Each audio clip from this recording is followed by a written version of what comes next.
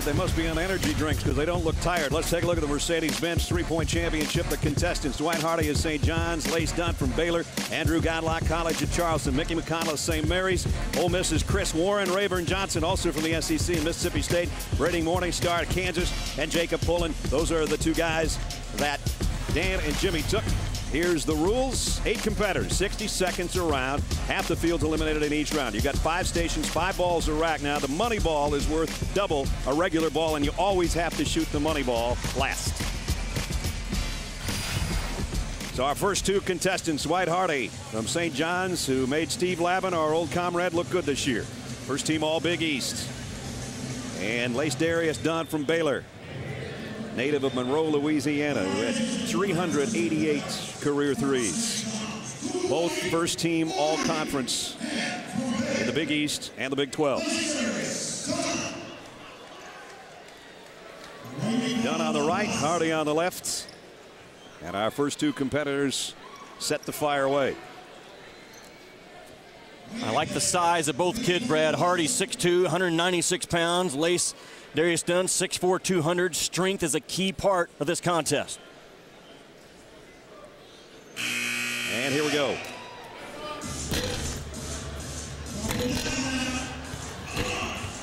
Hardy got the 3rd shot from the baseline, and the money ball will rim out. Already to the wing for Dunn. I got to tell you, looking at Dunn's stroke from directly behind, what a perfect stroke he has for this competition. I want to redo on who I picked. Too late. Money ball went for Hardy. They go to the top of the circle. You know, neither one of these guys really explode into their shot. Just elevating about 3 or 4 inches. Normally that equates to success when you're having to drop as many shots as these guys are in a minute's time. Yeah, and you want a short stroke too. Dunn really has a short stroke. Just gets it, puts it up, and gets rid of it with great backspin. He's going to have plenty of time left at the end. I'm not so sure Hardy will. Yeah, timing very important. You don't want to get in too big of a hurry. You don't want to be rushed at that last rack. LaceDarius Dunn finishing with 6 seconds to go. LaceDarius Dunn got a little bit tired there, as you were saying, Jim. Even though he's got great size, he got wore out. Money ball doesn't go, and not the kind of round either guy was looking for, I don't think. But the best of that went to LaceDarius Dunn with 15. Here's your guy. Here's your guy coming up. Brad Nessler. Dwight Hardy looks up there and knows that he's had better days outside the arc.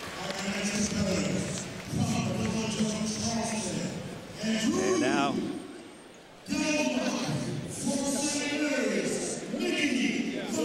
the next 2 step to the line. Andrew Goudelock, my choice, big smile. Saw his coach, Bobby Cremens, right before the competition. And Mickey McConnell of St. Mary's.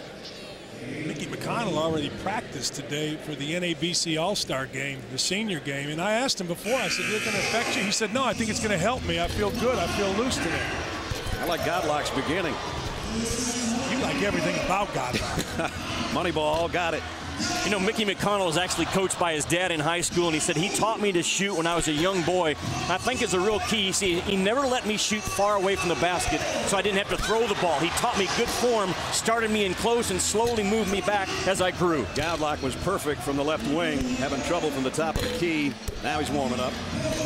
You know, Jimmy, people ask all the time, what should I do with my son? Teach him to shoot, teach him to play. And my thing is always play him where he can make baskets. Yes. No matter what the sign, you know, make sure the rim is high enough that he can make baskets, because kids will stay interested in basketball if they can score. That's why Nessler has an 8-foot goal in his driveway. He can still score on it. He can still score on it. Even left-handed. Baseline for Goudelock. Struggling a little bit from there, and 16 better than the first 2. McConnell now, his money ball coming up.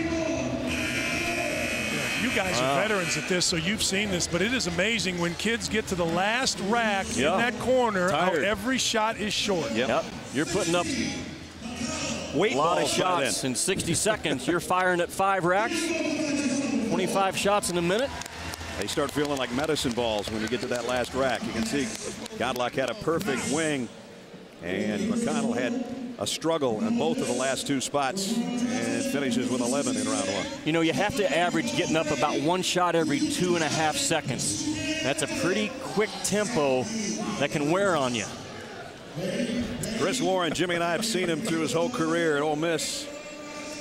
one of the smaller guys in the competition. We've seen this guy in the SEC as well, Ravern Johnson. So one guy's 5'10" and one's 6'7". You're going to see a different style here with Ravern Johnson. He lifts up. He jumps high into his jump shot here. Yeah, he has an unblockable shot from the perimeter because he's 6'7", and he explodes into his shot. What I like about Chris Warren on the left, I said, what's the best part of your game? He said, I don't like to lose.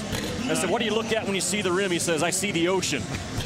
That's a guy who can throw it in the ocean. No, he's on the beach and the water is getting farther and farther away. What I like about Chris Warren, I like the beard.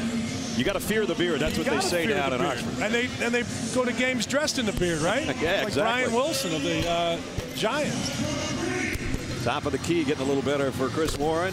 Money ball. Got it. Look at the feet of Ravern Johnson, how high he explodes into his shot. 6'7", 175 pounds. He doesn't have a lot to lift. That will really make you leg weary by the time you get to that last rack, Dan. Let's see if he gets anything over the front rim. He did there. Yeah, good for him. He's getting it over the front. This one's tight. Again, they're not shooting against each other. They just happen to be going at the same time. Money ball for Warren. Could be a good round if it goes. And they both have 15. This is pretty tight right now, fellas. We've had a 16, 2 15s, an 11, and a 10.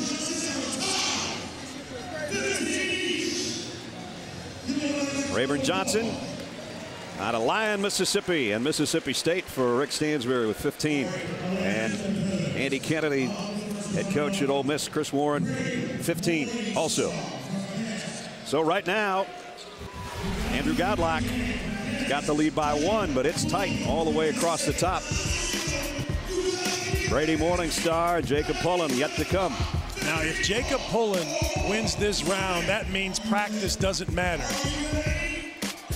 Because I don't think Jacob Pullen shot one shot out here the entire time we've been here for an hour and a half. I think that's a veteran move. He's right. Well rested. Right. Here's Jimmy's pick, Brady Morningstar, Kansas. And here's your pick, Dan. Jacob Pullen, Kansas State. Yeah, as I said, he hasn't taken a shot. Now, Brady Morningstar shot a ton. He was hunting shots. He couldn't shoot enough before this. Brady Morningstar is a jump forward jump shooter. Look where he starts from and look where he lands. He jumps forward. That's okay if you're jumping forward the same amount every time, but it puts a lot of pressure on your jump shot. Yeah, you can't have your legs swinging forward and your shoulders going back. If you do that, you're going to be short and inconsistent on a lot of shots. Did you tell him that before the competition? No, because he's my guy. Your guy. Look at my guy. Mind. In and out. Now they go to the top of the circle. Brady Morningstar's dad, Roger Morningstar, played at Kansas. He said he taught me to shoot when I was a youngster. He really worked on a quick release. Hey, he's also 25 years old, Brady Morningstar. What a life he's carved out. 25 years old, still playing college basketball. Can't beat it. Told him soon he's going to have to get a job. He said, no, I'm not. I'm going to keep playing. Whoa, way off on that one. Pullen's already on the baseline. Pullen looks a little tired. Morningstar's way behind. He's not going to get all the shots up. I mean, the endurance got my guy. He's the best shooter in the competition in the worst shape. Yep. And maybe the worst pick by Joe Dykes. So far. Wow. Rock Chalk Jayhawk. Okay. Our guys are out, Jimmy. Neither of our guys can go. You know, it's the pressure that you put on them sometimes. They just can't stand up to. So I'm afraid my partners are out of the competition, folks. We'll be back in a half an hour. We'll see you a little bit later, guys. Morningstar in single digits. Started good and then faded quickly. So the leaderboard, the top stays the same way we showed you on the last graphic. Goudelock, Johnson, and Warren, and Dunn. We're just getting started.